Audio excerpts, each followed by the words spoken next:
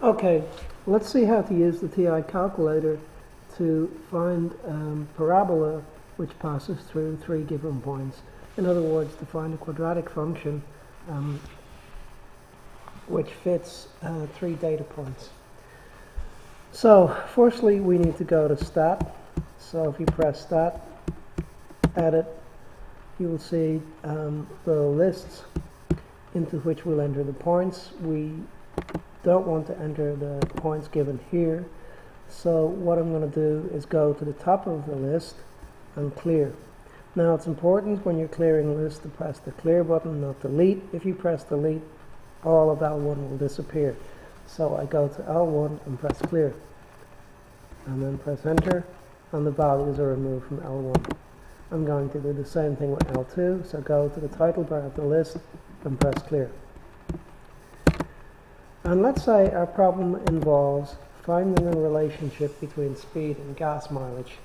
So we're given some speeds and some corresponding gas mileage figures. For instance, let's say that when we travel 30 miles an hour, the gas mileage is 22 miles per gallon. So we'll enter 30 into L1 and 22 into L2. So we'll continue by entering the speeds into the L1 list, these will be our X values, and we'll enter the gas mileage into L2. So these values will be in L2. So the speeds are 30 miles per hour, 50 miles per hour, and 70 miles per hour. And the corresponding gas mileages are 22 miles per gallon, 31 miles per gallon, and lastly 19 miles per gallon.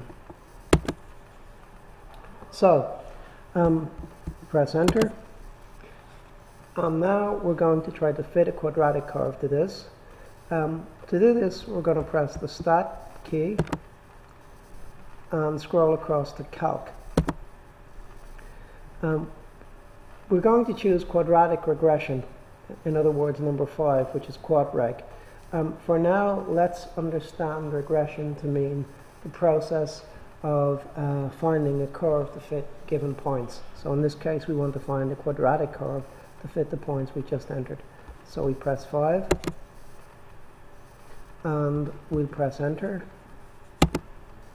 and the calculator performs the quadratic regression, and we'll see that the result is that gas mileage is negative 0.02625 times the speed squared plus 2.55 times the speed minus 30.875. The R squared equals 1 basically indicates that this curve is a perfect fit for our data points. One last thing. If we want to plot this curve now, there is something we can do here that's quite useful. If I clear the curves that I already have in the plot window to begin with, we can paste the curve from the regression into the y equals window. And to do this, we go to vars, so click on vars. So what sort of vars or variables are we looking at? We're looking at something we've calculated using the statistics functions. So we'll choose number 5, which is statistics. We want to paste an equation, so you can see across the top we see EQ. So we'll scroll across to EQ. And obviously we want to paste a regression equation, and this corresponds to the first option. So if we press enter now, the regression equation will be pasted into the y equals window, and all we'd have to do now is choose a suitable window for plotting the curve. And that's it.